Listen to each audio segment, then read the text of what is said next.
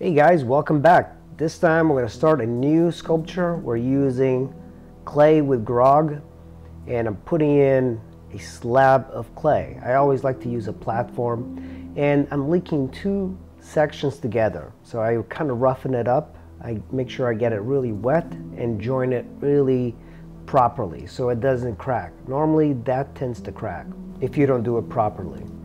So I tend to use these geometric shapes to build up the bulk of the figure. If you use an armature inside, you don't have to go this way, like this clunky way, but I can kind of envision what I want already. I have the figure in mind and I just kind of want to bulk it up. People tend to do more gesturely sculptures in the beginning, but I find that if I'm doing something without an armature inside, it's a little bit harder. So if you can see from the sculpture, I have a reclining female model with her legs up, and her head is kind of sticking out of the platform a little bit, so she's going to be dangling her head backwards. I like to rough in the torso and the pelvis and the direction of the legs. The first session I concentrate mainly on just getting a gesture. The sticks, these are shish kebab sticks. I like to use them for these armature-less sculptures, and I will put the clay around because the lower legs are going to be extending out and it tends to dry out a lot harder. And of course, if I did it without the sticks, they would just kind of droop. So essentially the wooden sticks are the bones of the sculpture. Because the thighs are also, they don't have anything, they do kind of sink and droop, but I tend to kind of push it forward once in a while. At this point, you can see I'm just pushing the thighs upwards, and I'm going to build a little bit more towards the pelvis because I want the clay to stay up.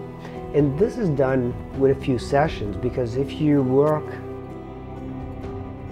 a session and you let it firm up, the pose will solidify and then you can continue building with your clay. And I'm kind of trying to figure it out. Everything that I do tends to change, and I'm kind of debating at this point if I should keep the arm up or down. And ideally, you want to have the pose set in your head before you really start, but I tend to change things midway. And if you do change, make sure you change when the clay is still wet. You don't want to do it when it's already kind of hardened. Also take a measurement of your figure, because sometimes you might want to, you have the proportions wrong, and I tend to do that as well.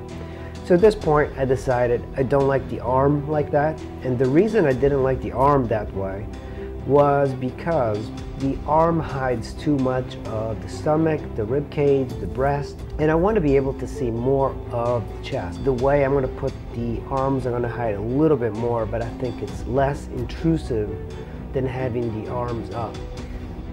I decided to put the arms at her side on the platform, and I think it's a little bit nicer in the long run.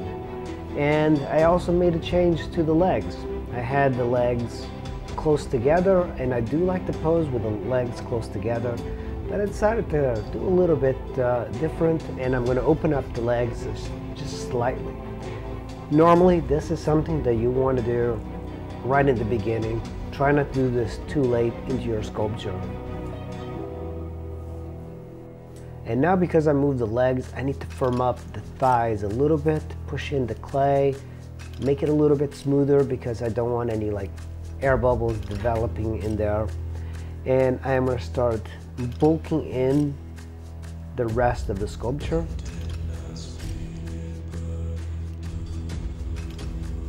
I use pretty much all the same tools over and over. The only downside with working with water clay is that if you use metal tools, they tend to rust. But adding the bulk of the muscles, you can see I'm adding them very slowly.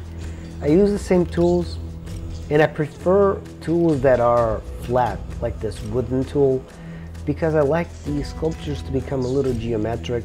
I know a lot of people don't like that, but I like the facets to the sculptures. You can see the way I'm joining the legs. I just need a rudimentary way of joining the legs. I'm not trying to create any detail at this point. Just simply connecting things together, not worrying about any detail, creating sharp edges, and figuring out the direction of the way the body is going is more important to me. Your sternocleidomastoid of the neck, on hers, is going to be a little bit pronounced because she's arcing her neck upwards. And I'm going to be building up upper arm. There is a little bit of a problem with the reference that I'm using, that a lot of times photography tends to flatten out all the muscles. So one of the best reference websites I've seen is postspace.com. But they don't have this pose, so I am using Female Anatomy for Artists.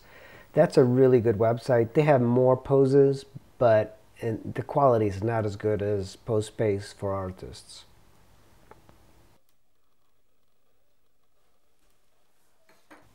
I'm indicating the gastrocnemius muscle. This muscle is going to be bulging more because of the way the leg is pushing down on the thigh. I used multiple tools like a flat scraper, and then I come in with a serrated tool because I want to blend the muscle groups together. And it helps me go into the next process if I do this, because if I need to add a different muscle, I can do it much easier. Drawing in where the eye socket is going to be, I like to kind of make a rudimentary skull shape before I start to add any detail. I also like to keep everything flat. This is my facet way of sculpting. If you keep geometric planes sculpted, it's usually better adding the detail afterwards instead of rounding. You should also take a measurement of your head and compare it to the body. Sometimes in a pose like this, when the model is laying down, you tend to make the head smaller. So take a measurement of the head and compare it to the body. There should be 7.5 heads to a human body, or if you want to make it ideal, 8 heads.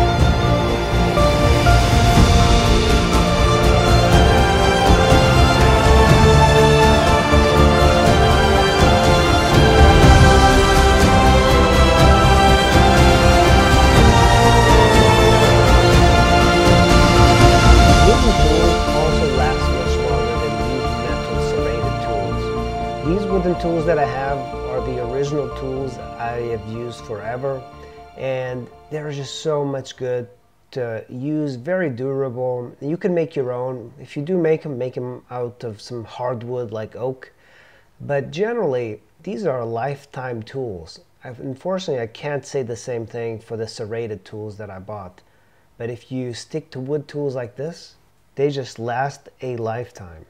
You know, there is an issue with sculpting the foot and the lower leg because it tends to get kind of heavy, and you also have to make a determination on how big you want your female feet to be. It tends to look better to have smaller feet, but you also want it to be proportional. There are different things you can do with the human body, especially the female body. There's a lot of canons of proportion if you want to make a model more attractive by increasing the length of the thighs or shorten the legs. William Bouguereau's nudes always had much longer thighs than they did the lower legs, which was very interesting. But in modern society, the lower leg is the one where people concentrate much more energy on.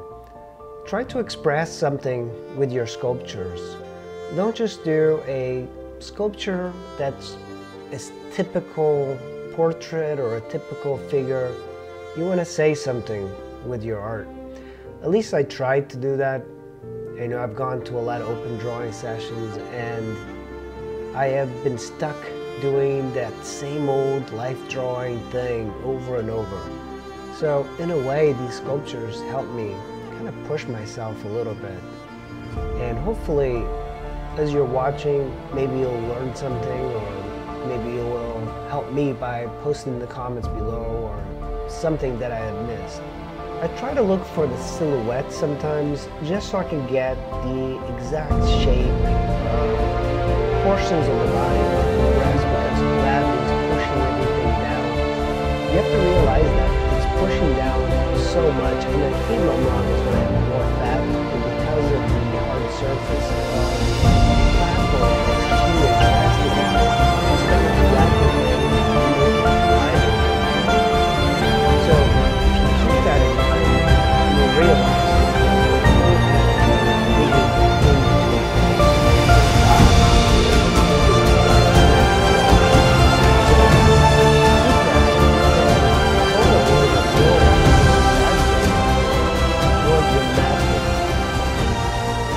with the hands, I had to kind of carve in a little bit of the gluteus because when I first sculpted it, I made it too wide. And when you look at the model, her hands are actually going in and holding herself up. And that's something that you only learn as you are looking at your reference for long periods. I was trying to figure out a better smoothing tool, and I got this blue cloth that you can get at Walmart, and by diluting it with water, you can create a very finished-like texture. I also like the idea of keeping the platform rough with a different texture and having the smoothness of the body on top. And now I go back with my regular wooden tools and create a little bit more anatomy in the body. The stumps that hold the legs, I remove them at this point because now the clay is a lot more firmer. Without these stumps, the legs would just collapse. You might want to put some temporary stumps in there for the firing process as well. Now I'm going to add some details to the foot, and using the silicone tool, I'm just going to create some edges. I like to keep facets to a lot of the sculptures that I do because I think that looks a little bit better than just rounding off everything. And now I'm going to sculpt a little bit of the ear and indicate some of the landmarks of the neck. This is the part where some artists would probably just cover this section. You could, for example, use drapery and cover the parts that you don't want people to see, but I actually like it.